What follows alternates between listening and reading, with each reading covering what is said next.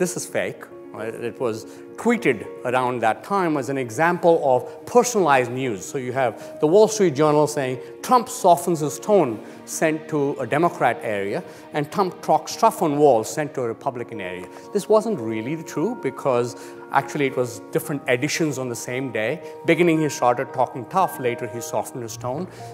But they put it together to make it look like that. But anyway, the point is, this is the ultimate goal of big data, right? Give you exactly what you want. There's a big problem here. And the problem is that at the end of the day, we don't know why these things are happening. We are still measuring correlations. This is not causation. These are correlations.